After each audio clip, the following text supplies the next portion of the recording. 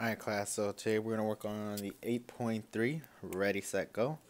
Um, Pretty easy homework assignment, it's gonna take some time. Sorry, so you can hardly are playing and there's no stopping them. They need to get their energy out, so just ignore them. Um, so, alright, so we're gonna, for the ready, we need to find the value of, so that little notation is called function of x or f of x. So we say f of x. Basically, it's a fancy way of saying y. So we say f of x when we're talking about a function because that's what we use to graph. And we use y when we talk about equations. So we want to write x and f of x as an ordered pair. The reason why we do that is because, again, f of x represents y. So technically, instead of x comma y, we're going to say x comma f of x. So like this number 1 is just y. So that's honestly all it is y. And then again, that's just x comma y. So like x comma y. So it's honestly just what you've been doing. So I want to plug in -2 into this equation. So that this is technically 3 parentheses -2 minus 2. And I'm going to do the math. That's going to get me -6 minus 2. And -6 minus 2 is -8. So my answer is -8 here. I'm going to type it in. So I'm going to type it in as a point, or write it in as a point, -2, comma, -8. And that's it. That's honestly it. That's all you're going to do. So that's what you do for those. So now they're playing with another toy. Sorry. So I'll have you guys finish the rest of it. I'll move on to the next one. So next one is x squared. So x squared is basically you're plugging in a number and you're raising it to the second power. So this I plugged in -2 last time. Now I'm going to plug in 1. So I plug in -1. That is technically -1. You're going to have to do this on another sheet of paper, by the way, just to let you know. -1 squared. Well, -1 squared is 1. So this is just 1. So in here it's -1 comma 1. And that's it. Now, 3 is the one that's a little bit more difficult, especially since we haven't talked about this. So 3 is an exponent. So like I'm going to plug in 2 different ones here. I'm going to plug in 2, 0, and 1. So when I plug in 5 to the negative second power, this negative, if you don't remember the rules of exponents, is that you flip it. So instead of this, you're going to have 1 over 5 squared. And 1 over 5 squared is 1 over 25. If you plug it in your calculator, you're going to get like a decimal. But basically, I'm going to say it's 1 over 25. So and this is here, -2, comma, 1 over 25. Do the same thing for the other one. Or 5 to the 0 power. 5 to the 0 power is just 1. So this is just 0, comma 1. Next one's 5 to the 1 power. Well, 5 to the 1 power is just 5. So then this is 1, comma 5. And this is the other two. Pretty straightforward. Alright. So the set is kind of like how you're going to be tested on. So instead of, or actually no, I take it back. So what you're going to be tested on is basically you need to justify what's the most accurate. So you can prove that it's a rectangle, you can prove that it's a square, you can do all of that, but you got to prove like the most accurate description. So that's what we're going to do here, is we're going to try to prove the most accurate description. So I can prove that's a rectangle because I know like the adjacent sides. So what I'm going to do is I'm going to find all the sides, I'm going to find the lengths, and then you're going to justify whether what shape it is. So let's do the first one. So I'm going to try to find the sides of these. So I know this is 4 spaces up, 1, 2, 3, 4, 5 spaces to the right. Do the same thing here. This is 5 spaces, 4. Do the same thing here. There's 1, 2, 3, 4, 5. 1, 2, 3, 4, and 5. 1, 2, 3, 4, 5. So I have 5, 4 in every single one. So I know that if it's a square, I know that the slopes are going to be, well, if I look at it correctly, I'm going up 4 spaces and then I'm going right 5 spaces because that's a positive slope.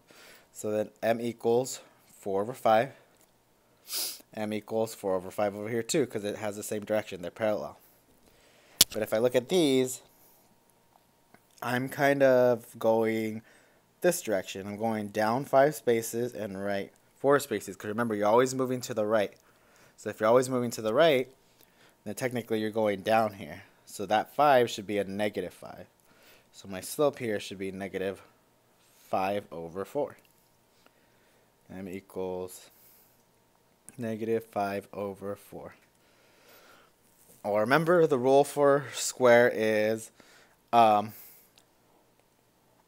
sides are congruent.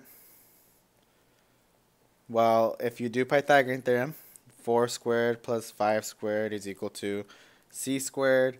You're going to get an answer, and you're going to get the same answer for all of them since they're the same triangle. So c equals, I'm going to leave it blank because I'm going to have you guys figure it out. But it's going to be the same for all sides. So then that's going to be true. So it is a square. Rhombus, you're going to need to prove that the diagonals are perpendicular. So you got to find the length of this side.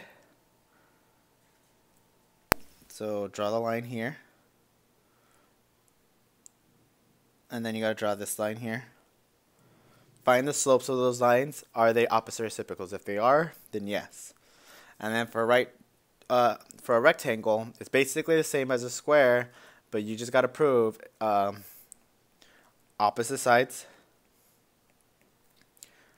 are parallel, and more specifically, adjacent sides are perpendicular. So you already did the math. You just got to check to see if those are true. If they're true, then you're going to say yes or no. And then last one. So mainly, I'm just going to tell you, so you need to find the perimeter of each side. So perimeter is just you add up all the sides. If you add up all the sides, it's pretty easy, pretty straightforward. I'm going to do number 5 because I'm going to be honest, that's the one I'm going to quiz you guys on. Number 5. Your homework check is going to be on problem number 5. So on problem number 5, what you guys are going to do is you need to find the length of these. But again, you can't count these spaces. They're all diagonal lines. So since I can't count those spaces, you're going to have to do what we did earlier. Find me the length of each side. Once you find the length of each side, then you're going to add those numbers up. So once you do that, so find the length. I'm going to do these in different colors. This is 4 spaces. This is 1, 2, 3, 4, 5, 6, 7. This is 2, 2, 3, 4, 5, 6. And then the same respectively. So technically speaking, you only need to do these 2 triangles, and then you're just going to multiply it twice since it's a parallelogram. So I'm going to do 4 squared plus 7 squared is equal to c squared, and then 6 squared plus 2 squared is equal to c squared. Well, this is 16. This is 49 is equal to c squared. This is 36. This is 4, which is equal to c squared. Alright, add those 2 numbers. You get 65 is equal to c squared, which if I remember correctly, you guys said, let me use my calculator, I think you guys said it was, I should get square root of 65, so c equals, I think it was 6.1. No, 8.1. 8.1. So then this length here is 8.1, and this is also 8.1. I'm going to write these actually in the middle. 8.1, 8.1. I get 40 right here is equal to c squared. Take the square root, both sides. C is equal to 6.4. So this is 6.4. This is 6.4. So in the perimeter is you just add all those numbers up. So 8.1 plus 8.1 plus 6.4 plus 6.4 is equal to 4 times 2 plus 16.2. You're going to get 29 exactly. And that is your answer. So this is the homework check that I'm going to give you guys. You have to do the same steps.